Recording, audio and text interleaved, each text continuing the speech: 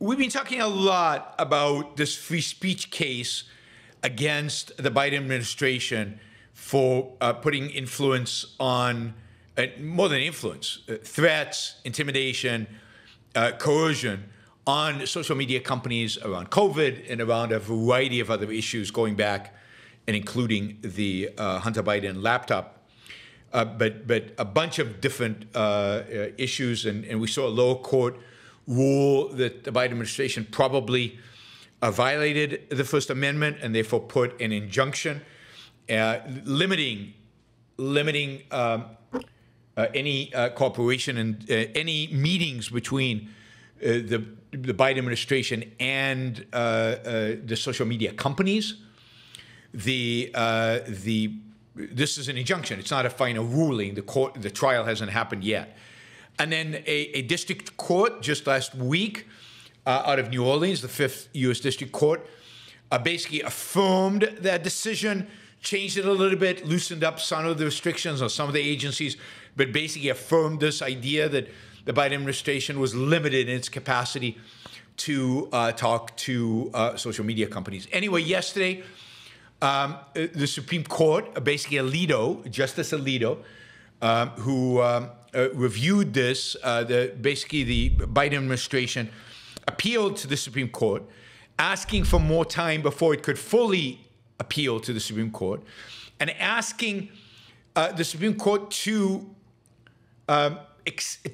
basically stop the injunction from going into effect and giving the Justice Department enough time to appeal the Fifth Circuit Court's ruling in front of the Supreme Court. Anyway, Alito yesterday granted that appeal to the Biden administration. Basically, the limitations on the Biden administration, as far as I can understand from what I've read, have been eliminated until September 22nd, which is in a week.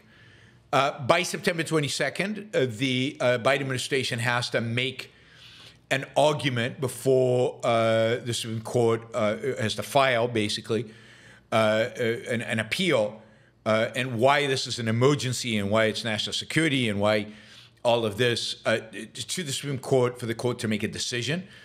I think the people suing, which are the attorney general of a couple of states, of a few states that are suing the Biden administration, they will also be considering this. Let's say the Justice Department has asked the Supreme Court to stay the order until October 13th. He has stayed the order of the lower courts until September 22nd, waiting for the Justice Department to make the argument for why it should be moved all the way to October 13th. So why, but anyway, Alito has basically given the Biden administration a little bit of breathing room here, unfortunately. But we will see. This is not an actual ruling. This is just kind of, okay, I'm giving you time to appeal. I'm giving you time to it's going to be interesting. This case, both the injunction and the final case, I'm sure will go to the Supreme Court. It's going to be a landmark, I think, free speech decision.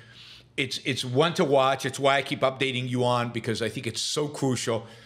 It is going to be really, really, really important that the Supreme Court, or all the courts, but the Supreme Court ultimately makes it clear and objective that the government, run by Democrats, Republicans, or whatever, that the government cannot interfere with content produced and posted by social media or by regular media companies.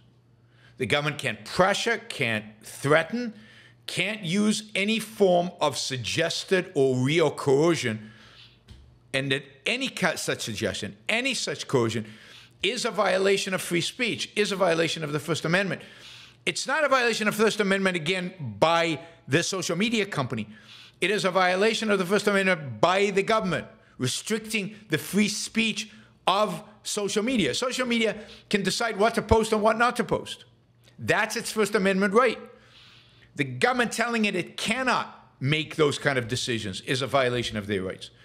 That's going to be crucial and key, you know, to the evolution of social media and to a better understanding of what free speech actually means in this country, and hopefully silence all the people who want to increase regulation on social media as a way to address these issues rather than recognizing their private property rights and their own free speech rights.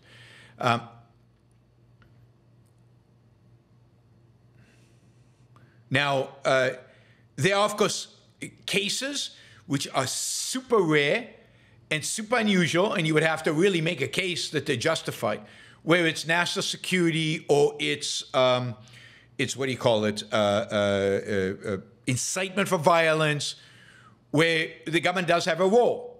But those are super rare, super unusual. Right? Super rare and super unusual.